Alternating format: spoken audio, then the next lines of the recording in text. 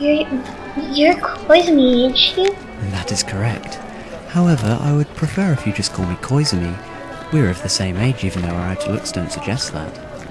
Tsukasa kept a small distance between herself and Itsuki as they walked off in an unknown direction. She seemed slightly uncomfortable and seemed to try to look away from him. Something wrong? It's just that it's the first time ever walking like this. Like this? What's unusual or different from when you walk around with your friends? The first time walking alone with a boy. I see. You've never gone out with someone before? No, it's just that no one has ever asked me out before. That's a shame. Why are you so far away from me like that? We're having a conversation here.